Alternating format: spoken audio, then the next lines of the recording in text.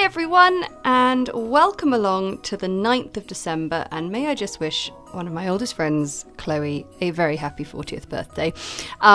Anyway, enough of the shout outs. Let's see what we are painting on the watercolour advent calendar today. Oh, a gorgeous cardinal. I'm looking forward to this one. Grab your paints and let's get started. So this is not the first time the cardinal has made it onto the advent calendar. I'll never forget a few years ago not being aware of the cardinal bird. Can you believe that? Right, so we're going to do a little oval on an angle, and then we're going to do a nice, we're going to have him sort of looking a bit more at us this time. So we're going to do an oval quite high up, and from that oval we're going to get the tail. And from here, we're going to sort of join that tail.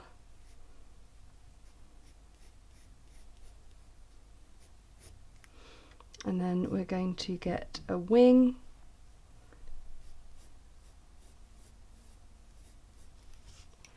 Okay, let's bring this line up and we'll give him his wonderful little sort of mohawk. And then, oh, we're doing things difficult. Harriet, why are you making people draw a bird facing them? We're going to do a beak. Because I know that you can do it. How about that? It's not too bad, is it?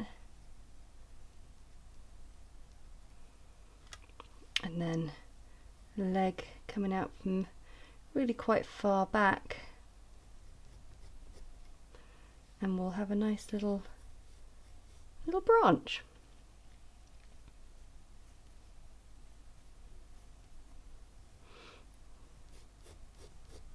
Lovely. Okay, let's knock it back. I hope I don't need to tell you now that you can just pause the video and take a screenshot of the drawing if you need help with the drawing. Here we go. So, beautiful red of the cardinal. That's pretty spot on actually, but I might grab a bit Alizarin crimson just to make it even more Christmassy. And then of course we need our dark tone brown, blue, red concoction. So try and get all your colours mixed up beforehand and then we can go. Right, shall we? Let's do the main body of the bird first. So I have got my red and coming down the body.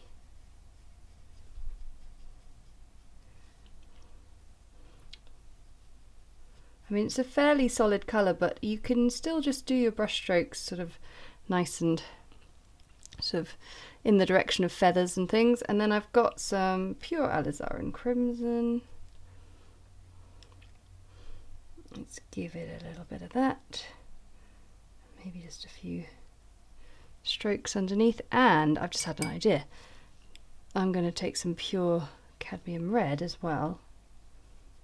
Oh, that's nice, and just layer it up over the top.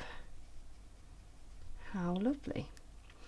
And I can just get a little bit sort of on the leg there, and a little bit there for the leg. I'm going to come up to the top of the head. We're going to be covering over a lot of this area with the really dark colour around the face. So the eye is the sort of barrier for that bit. So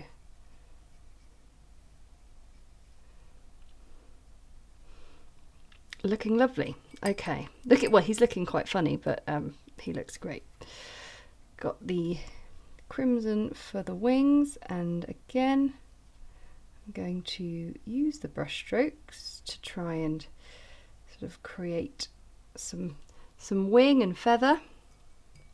And I think this dark colour might actually be rather useful to give the wing a little bit more depth and interest.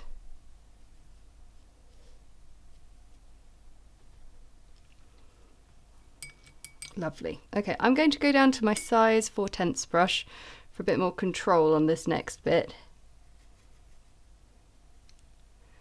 I'm going to go right up underneath the beak and around the beak. And I'm going to leave the eye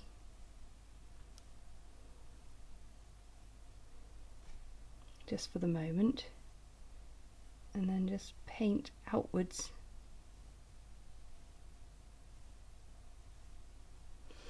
Oh, it's a good looking cardinal. So, like I said, I can't believe I wasn't really aware of the cardinal a few years ago. And then I also learnt that the robin that we know and love as a very Christmassy bird in the UK is a very different matter altogether in the US. The robin's a completely different type of bird and not a Christmassy one. So we've all sort of learnt something new along the way. Okay, here's the eye. Just leave that tiny bit of unpainted space in there. Whilst that all dries, I'm just going to get the legs and the feet in. So I just take a bit more of a dilute bit of that dark colour, and then I've got some burnt sienna to just create a nice branch. And I thought, whilst we're waiting for things to dry, why don't we give this branch a few berries? So we'll just do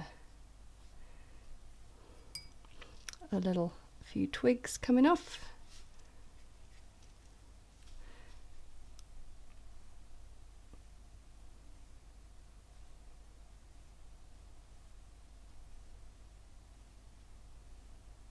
And if you paint them with those little circles and little bits of unpainted space, they look a bit more shiny.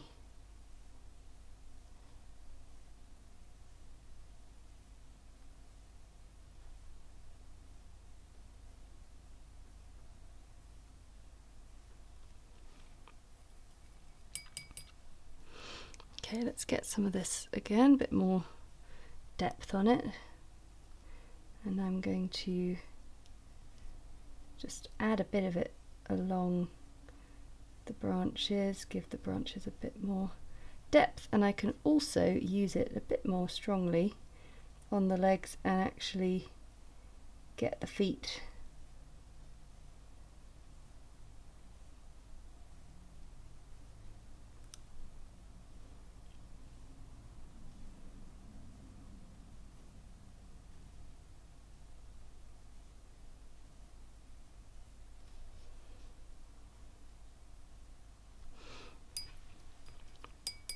lovely. And then the beak is red, but I want to use just the pure cadmium red, not the mix I had of it with Alizarin crimson, because it's got quite an orangey feel to it. So just going in, just trying to leave a tiny bit of unpainted space on it actually.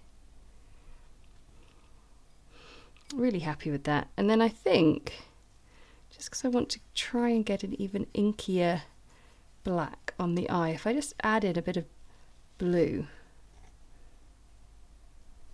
I can just get that tiny bit more depth on the eye there. So there we have a lovely cardinal. I'm really pleased with that. I like it.